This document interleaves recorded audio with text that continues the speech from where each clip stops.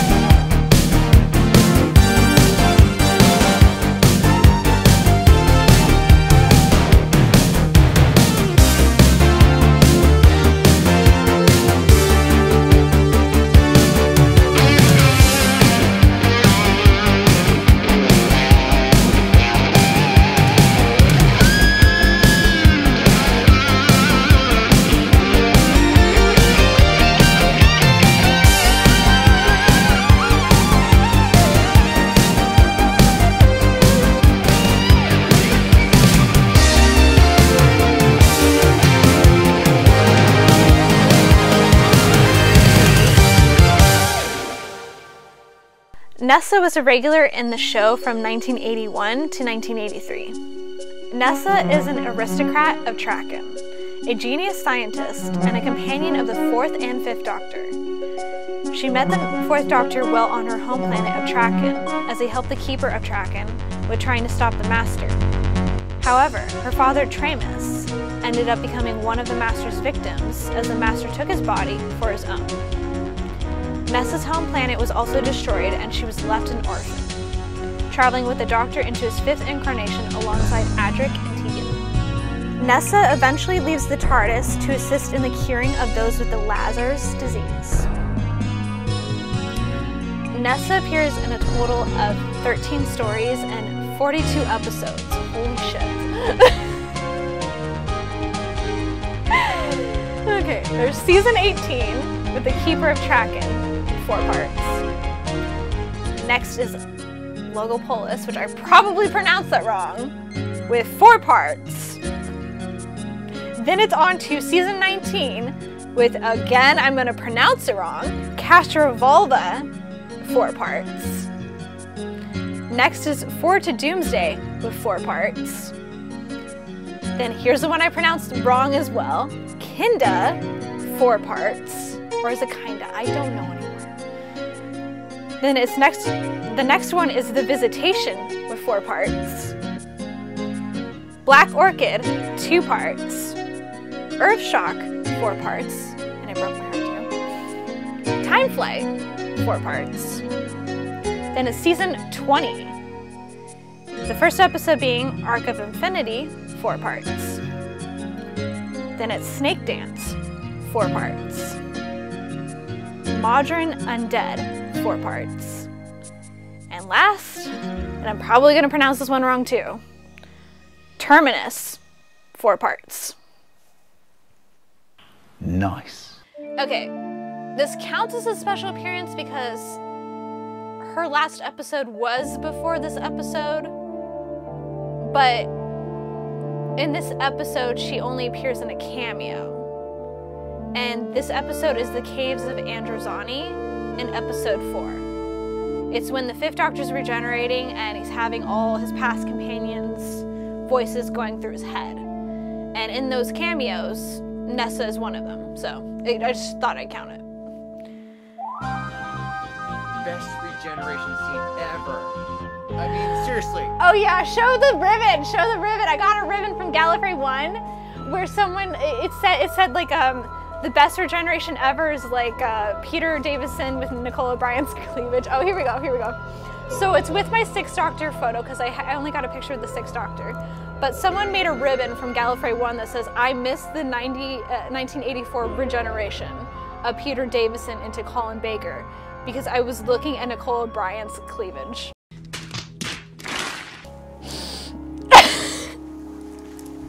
So yeah.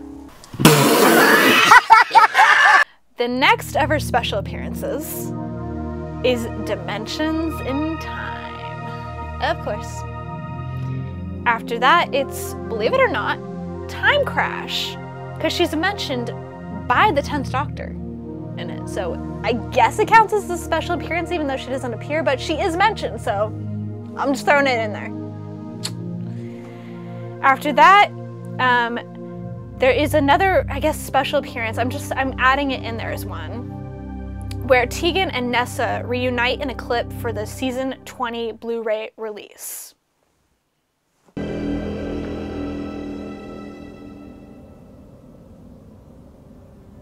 That's impossible. Hello, Tegan. Nyssa? It's been a long time. Too long.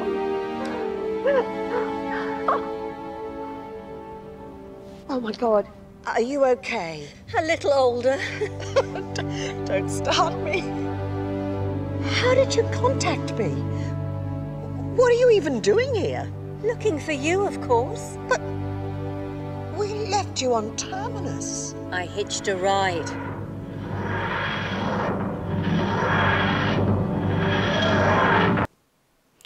And then last, but certainly, definitely, maybe not least, a 2020 short published to the official Doctor Who YouTube channel entitled Farewell Sarah Jane, written by former Doctor Who showrunner and current showrunner currently, Russell T Davies, revealed that Nyssa was in a relationship with fellow traveler Tegan.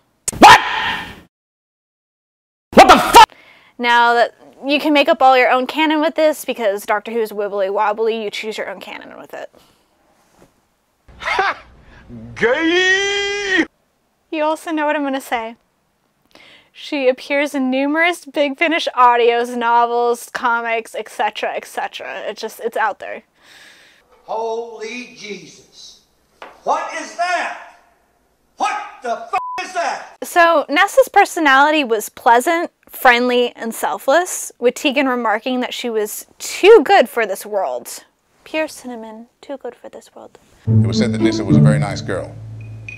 If angels existed in the Doctor Who universe,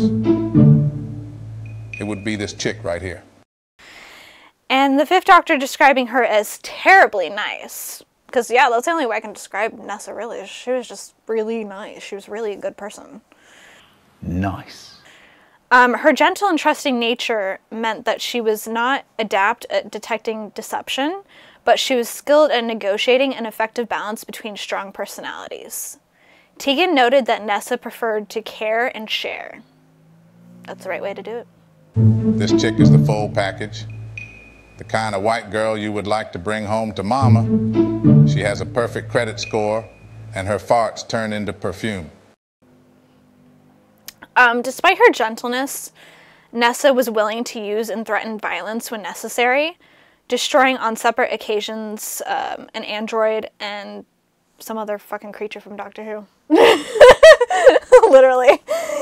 Let's face it, folks, Morgan Freeman would smack that cute little butt of hers, and I would have it my way, like the Burger King commercials. She initially wanted to kill the Tramus Master for the murder of her father, although she did manage to forgive him. Now it's time to move on to Nyssa trivia. So I came a lot of interesting things, as usual with trivia, that even I didn't know. So the first one is that Nyssa was originally meant to have appeared only in The Keeper of Traken as a supporting character. Are you serious? She was therefore the sole creation of writer Johnny Byrne, to whom royalties had to be paid when the character was used. Kind of like Terry Nation with the Daleks. Like the Brigadier and K9, she's a rare example of a series regular to whom the BBC does not enjoy sole copyright. FBI, open up!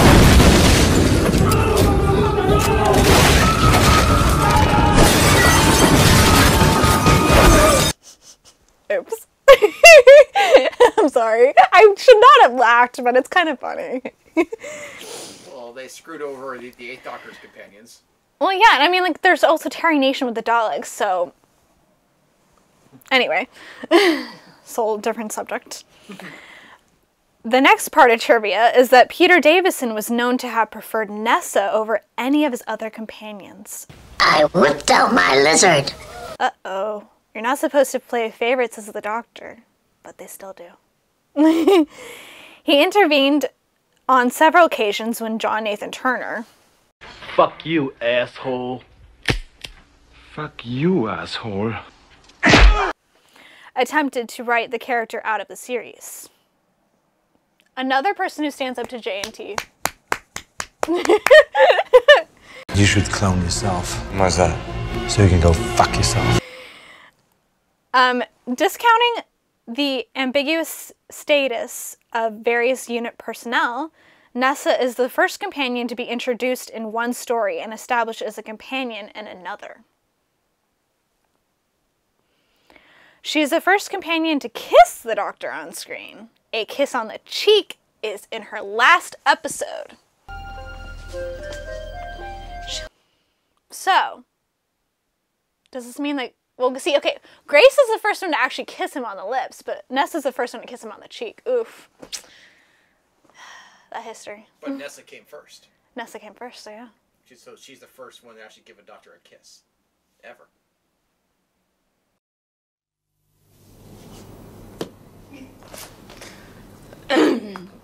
Play Psycho music here. Dun dun dun. Anyway. She was written out of the show when John Nathan Turner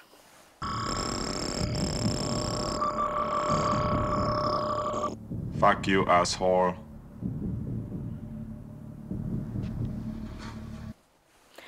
felt that the character had run her course. Figures. This upset both Peter Davison and Sarah Sutton. So you can blame John Nathan Turner for, you know, everything. We usually do. We usually do. That's why I shake the fist every time I say his name now. Hasta la vista, baby.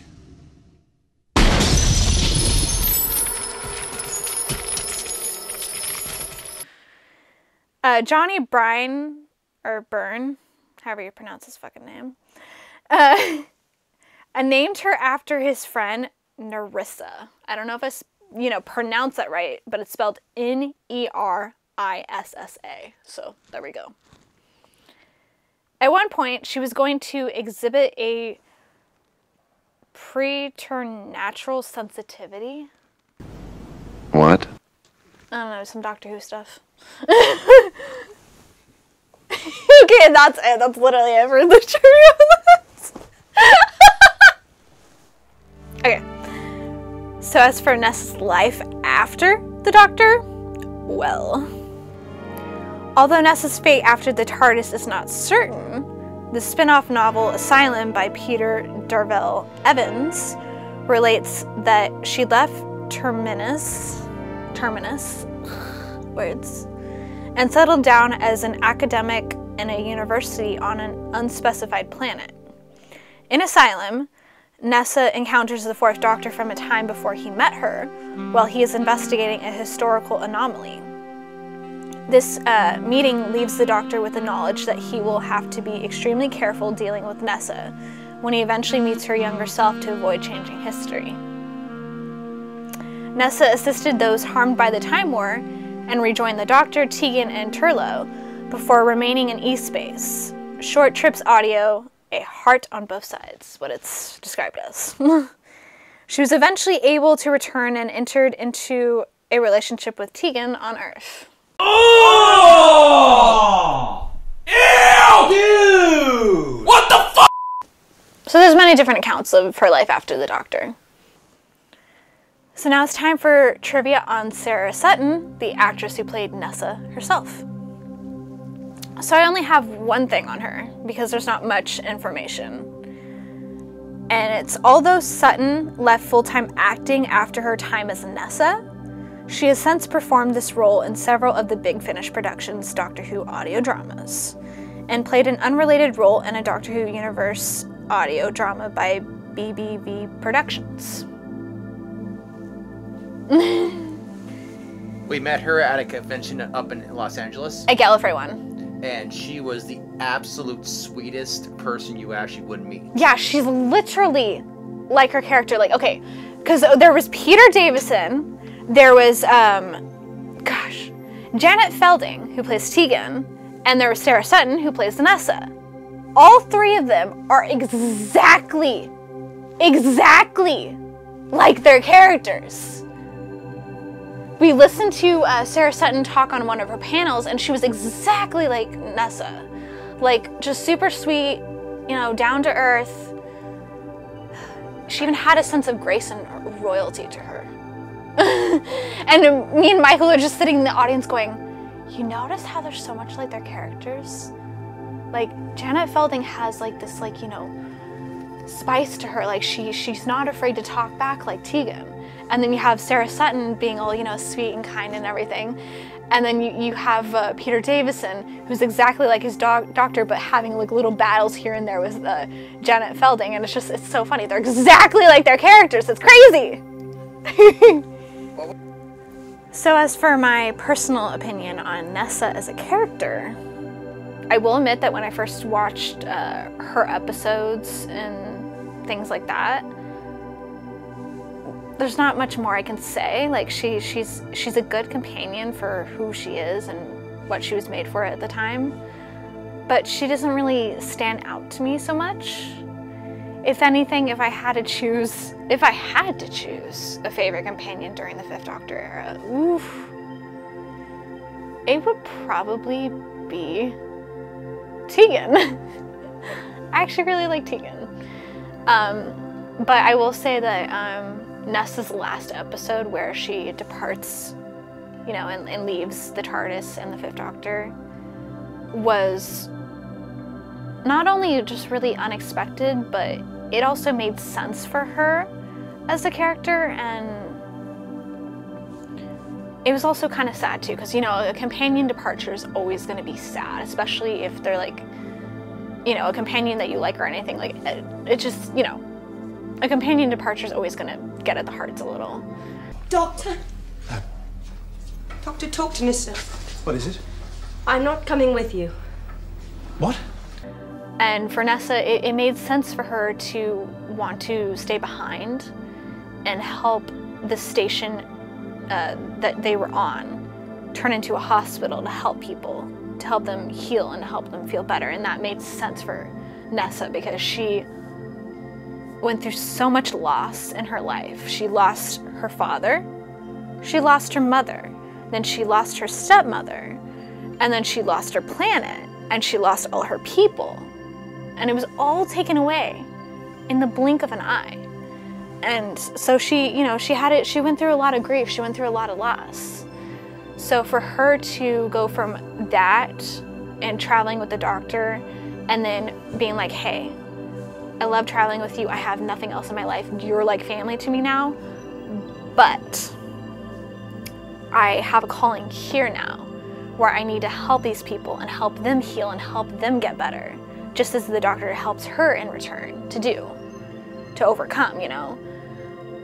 I thought that was very good character development, actually, very good character development. And it helped her grow as a character too. So, yeah, I thought that was really nice. There's too much to be done here. Tell her she must. Well, you can't stay. It isn't safe.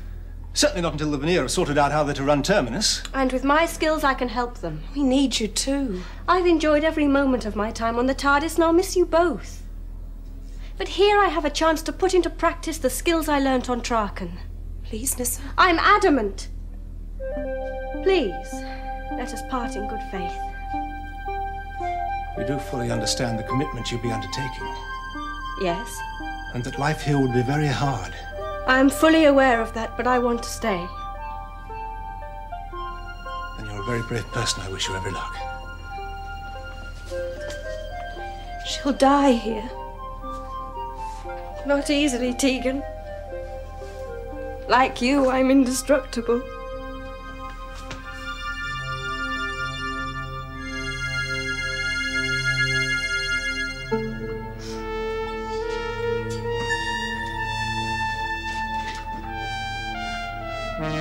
Do you ever feel that Tegan overshadowed Nyssa?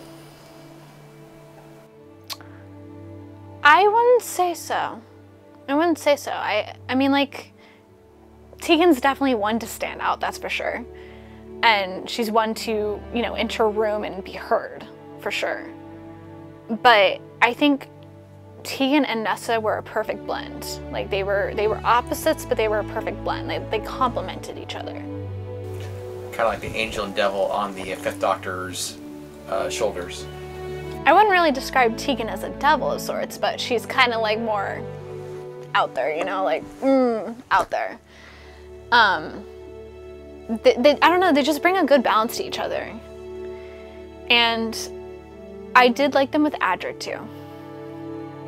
And that was another one of the things that got to, you know, not only the Doctor, but that also got to Tegan and Nyssa too, was the death of Adric. That was just another thing to add to a pile of losses for Nyssa, was that she watched one of the Doctor's companions die right before her eyes, and it just, you know, it added up in that list of people I've lost, everything I've lost in my life, and it just... Well, my last question here is, do you feel that, did we get all her character development in the Fifth Doctor's run, or do you feel like there was kind of mostly left on the cutting room floor? I feel like we got good character development with Nyssa, honestly. Because like I said, she went from a girl who, you know, who was an aristocrat, who practically had things handed to her, to all of a sudden it being taken away in the blink of an eye. She lost everything. Adric, I can't see Traken. Traken should be. I can't even see Metula Orionsis. The master killed my stepmother, and then my father. And now the world that I grew up in. Blotted out forever. Her journey with the Doctor was one about healing. Like, she had to learn how to heal from this. She had to learn how to find herself. And in the end, she finally, you know, is like, I have to stay here. Just as you've helped me heal, Doctor, I need to help these people in return. And I thought that was really good. That was really good character development. But I will say, with that one trivia that I posted about John Nathan Turner. Fuck you, asshole. Pretty much saying, okay, let's get rid of Nyssa, let's write this kind of thing, you know? I'm so sick of this company. It felt like it was sudden. It was a sudden departure, but at the same time, it was also good because of the fact, like I said, she went from like grieving to learning how to help people heal. And sometimes when you're grieving and you go through a big traumatic loss, helping others heal also helps you heal in return.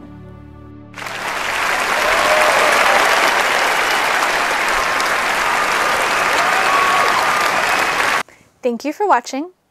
If you like what I've done, please like and subscribe to the channel for more content. And as for the companion we will be covering next, it is Romana 3 from the audios and novels. Thank you for watching. See you next time.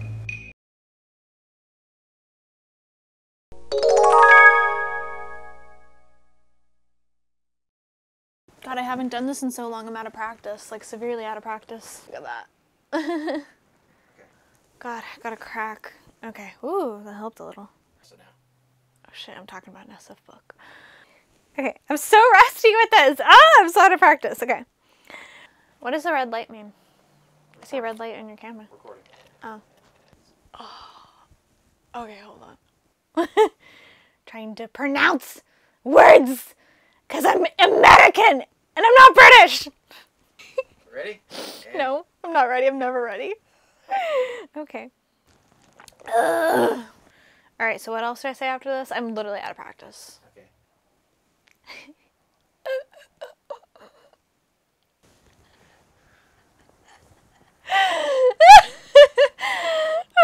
I gotta look this up now. Like, what the fuck does that mean? It's probably it's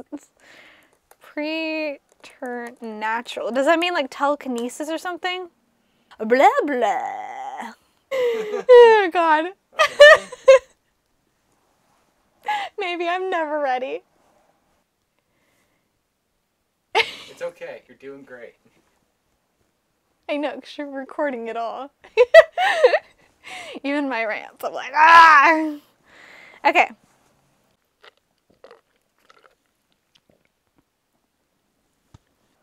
I didn't say that right. So, God, if I won't choke. Do it again. Start again. Yeah, I know. Hold on, let me get a drink. I'm literally just going with it. I'm like, I don't care. Maybe I pronounce this wrong. Maybe I pronounce it right. I don't know anymore, and I'm not going to take the time to go back and check it. It is what it is. Why don't you just say abnormal or something like extraordinary? Yeah, like, come on. Anyway. And